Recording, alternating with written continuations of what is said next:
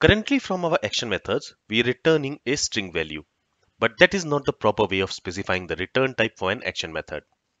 We already know that when the controller receives an incoming request, based on the URL, an action method will be executed. And this action method will process the request and send a response back to the client. So the return type of the action method should specify what type of content the action method is going to return to the client in the response body. And the most generalized return type which we can specify for an action method is content result. So here, instead of using string, we can specify the return type as content result. Now I mentioned that this content result is the most generalized type of return type.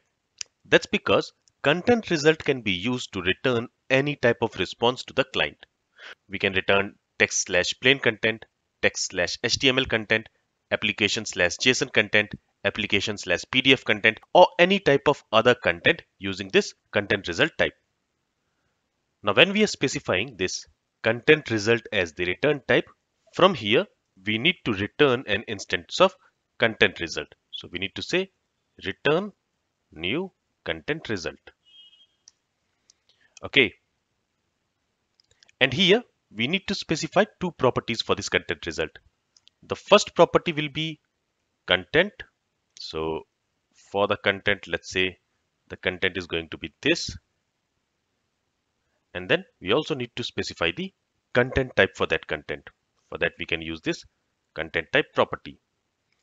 And here, let's say content type is text/plain, because here we're returning a text content. Okay, and let's comment this line.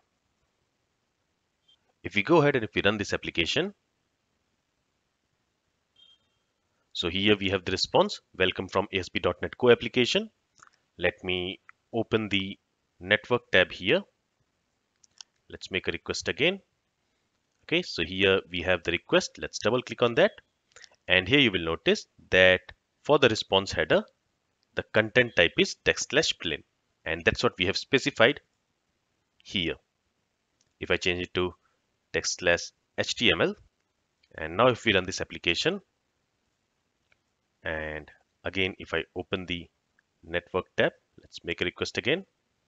And again, you will see that the response header is now text/HTML. Okay, so basically using this content type, we tell the client what type of response we are sending so that the client can process that content accordingly. For example, here, if I specify text/plain, but let's say I want to send HTML content. So for that, I will use this h1 element here. And let me also specify the closing h1 element.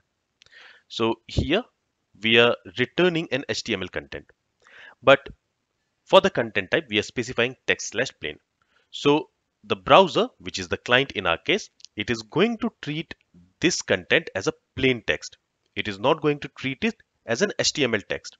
Let me actually show you that. So let's run this application again.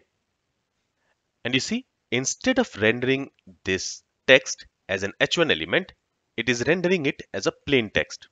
That's because currently, let's go to network tab. Let's make a request again and let's open this request. So currently the content type is text/plain. But if I go ahead and if I change it to text/HTML, in that case, this content will be treated as an HTML content. So you see, now that content is rendered as HTML, as an h1 element. And the content type should also be text/HTML, as you can see. Okay, so using this content result, we can return any type of content from our ASP.NET Core application. We just need to specify the content type for that content. We can also shorten this syntax by using the content method. So what we can do is we can say return content, and this content is a method. Okay, so instead of content result, it should be content. Now, in order to use this content method, we need to make our home controller class inherit from controller class.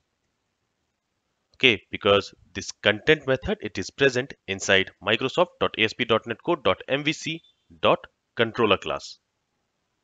And then to this content method, we can pass two arguments. The first argument will be the content which we want to return. So in this case, this is going to be the content which we want to return.